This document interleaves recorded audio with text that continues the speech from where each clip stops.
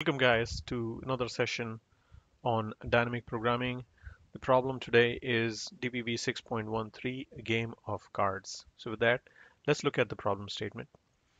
The problem statement is that a dealer produces a sequence of cards S1, S2, Sn, and then there are two players who have to pick these cards. Now, each card has a value Vi. So, when you start with the first player, the player has two options, either pick the first card or the last card. That's the only options in front of you. And each player goes in sequence till we have all the cards that we can get. Now, you can obviously see the first and the last cards, but you cannot, I guess, pick any other card. So you have it, and the card values are visible to you, so you have a choice there to make.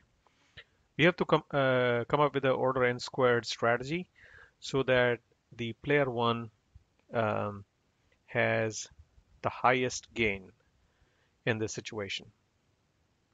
So the solution for this problem is, let's just say there is a function called Pij that calculates the gain um, from the first to the last move in favor of the first player or the whoever's playing the first move. This function gives you the lead in terms of points that the person will have. So let's call that Pij. And we already given the sequence Si to Sj that the dealer has dealt the cards right in front of you. So that and the values of each cards is known ahead in time. Now it's only a question of us making moves in that given deck. So with that, I'll present an example so that you can understand the solution that will come next. So let's say that the cards are laid out S0, S1, S2, S3, and the values are V0, V1, V2, V3. And let's say the choices turned out to be where the first one picked V0, the second one picked V1, the first player again picked V2, and the last player finally picked V3. So the gain in this case would be V0 minus V1 plus V2 minus V3. But if you take a look at how the function will compute it, the way the function computes it is that when you take P03, the first player makes a move P0. But when the second player makes a move, this function, if it's computing P13, it's going to compute V1 minus V2 plus V3 because it's from the perspective of the second player.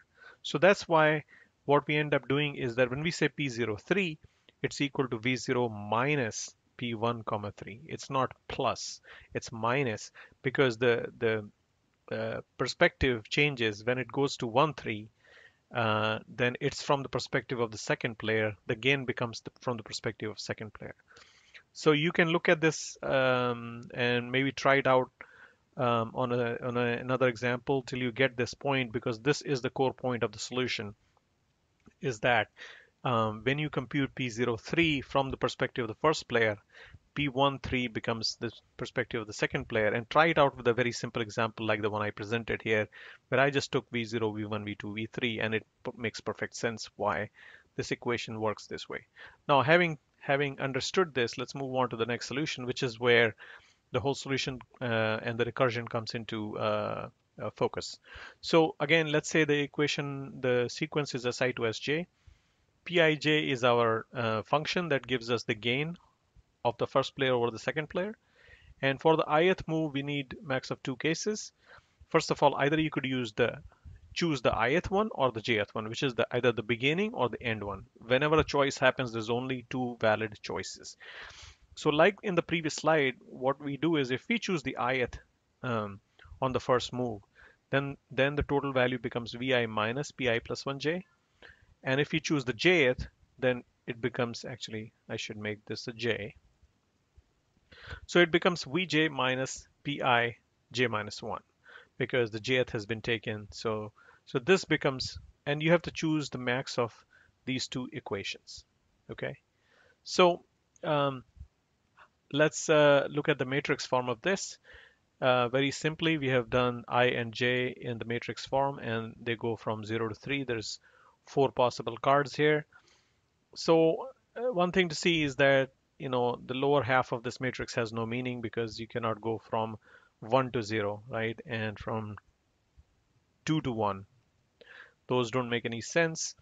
You can only go from a card um, that was dealt forward. We're not going backwards, right? So if you look at a sequence of cards, all the valid sequences will lie in this upper matrix. Now, having said that, along this diagonal, if you have 0, 0, what is the gain that the first player will have? Be 0. Now, it's an invalid choice, but because the other player should get a choice, but from the sake of the problem, it is considered a valid move, and V0 is the outcome. And likewise, when you have 1 to 1, it's V1, 2 to 2 is V2, and so on. But when you get to 0 to 1, when you say P01, P01 has two options, like we said earlier. Either it's going to be V0 minus P11, or it's V1 minus P00. Both of those two problems are already computed because the diagonals are all computed at this point. The main diagonal is computed. So it's easy to compute this value and so on, because every time you get to this one, the previous values are available to you. And so when you move towards the higher diagonals, eventually to this 0 to 3, which is your solution, you will see that the previous values are pre-computed and available to you as a matrix. And all you have to do is plug in these two options, compute the max, and store it. And that's how the problem would lead to an answer right here in this final square on the top.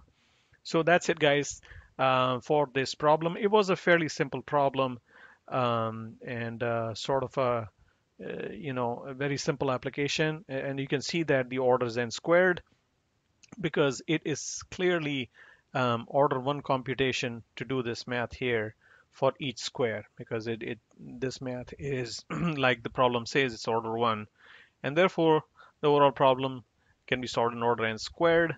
And once again, thank you for watching the dynamic programming series with me, and please leave me comments if you have any. Otherwise, if you like the video, hit the like or subscribe button, and keep watching and stay tuned to dynamic programming as we reach almost the half of the problems that are available in DPV. And I hope to get to the end of that problem set very soon. Thanks for watching, and until next time, bye bye.